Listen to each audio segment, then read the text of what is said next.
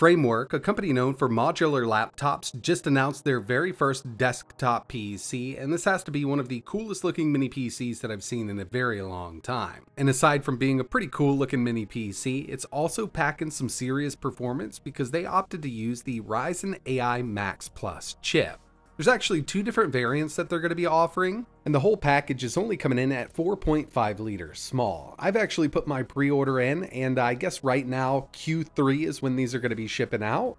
And just to give you an idea of the two variants they're offering, they've got the Ryzen Ai Max 385 with 32 gigs of RAM, or the Ryzen Ai Max Plus 395 with either 64 or 128 gigabytes of RAM. And one thing to keep in mind with these chips, the RAM is integrated into the APU, so it's non-user upgradable. And obviously that Max Plus 395 is going to be the more powerful variant, mainly because we've got the Radeon 8060Si GPU built in. And I've done several videos on another device with this same chip. The GPU, CPU that they have here is absolutely amazing. And that 8060S is actually on par with an RTX 4070 laptop, or even the desktop variant of the RX 7600. I mean, and this is an iGPU form factor. And what makes this a modular PC is Framework's expansion card system. We've got two up front, so you can add several different ports here. USB Type-C, USB-A, micro SD, full-size SD, storage, basically a USB SSD, Ethernet, or an extra audio port. When it comes to I/O, around back we get two full-size USB-A ports, HDMI, two USB 4 ports, dual display ports, 5 gigabit Ethernet, and a 3.5mm audio jack. Right now they've got two different side panels you can go with when you're doing the pre-order. They've got a black side panel and the translucent version. You will have to choose your fan, but during checkout you can actually just skip this and buy one later on if you want to. Optional carrying handle actually looks pretty cool here. And when getting down to the base price here, the Max 385 version with 32 gigabytes of RAM is $1,099. Now this is just for the base. Once you start configuring the system, this will raise. The Max Plus 395 with 64 gigabytes of RAM is $1,599. And finally, their highest end system, that Max Plus 395 with 128 gigabytes of RAM, $1,999. Show you real quick. We'll just configure one of these. So we'll go with the highest end model here.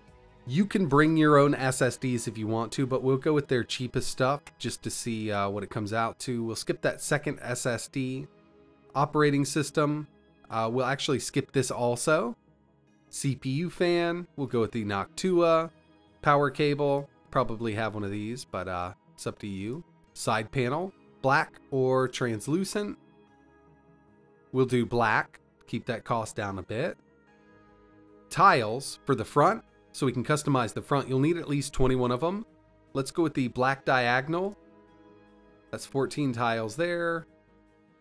We'll go with one pack of those. That'll bring us up to 21 tiles. And if we move down, there are some custom tiles, so like the Framework, AMD, Linux, Linux Mint, Happy Earth, Touch Grass.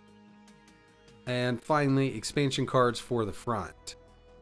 $9 for USB Type-C, $9 for USB-A, micro SD. Actually, I'm going to go with that micro SD and another USB Type-C up front. And that brings the total cost up to $2,156, which definitely sounds like a lot for a mini PC. But one thing we've been seeing with these new Ryzen AI chips, even something like the HX 370, they offer great performance, but the price has definitely been jacked up. And it's no different here with the Ryzen AI Max or the Max Plus. Now again, I did put my pre-order in because I'm really interested to check this thing out. I personally think this is going to make a great little mini PC. Love the look of it. They've already got instructions up over on their website. Easy enough to build, not a big deal for basically anybody to put something like this together. But of course, it does have that premium price tag. Either way, I kind of wanted to make a quick video on this because, you know, I do a lot of mini PCs over here. Pre-order is in for this, so as soon as I can get my hands on one, I will be making a few videos showing performance off. And another thing they mentioned over on their website is this AI Max Plus 395 is a 120 watt sustained TDP with a boost up to 140 watts. Again, I've done a lot of testing on the Max Plus 395, but the highest I've really been able to take it is 90 watts given the device that I've been testing on. So it would be really nice to see this thing totally maxed out at 120 with that boost up to 140. But that's going to wrap it up for this video. I'd love to know your thoughts in the comments below. Are you going to skip this altogether due to the price? Are you thinking about putting a pre-order in? Are you going to wait to see the performance? Let me know your thoughts in the comments. And like always, thanks for watching.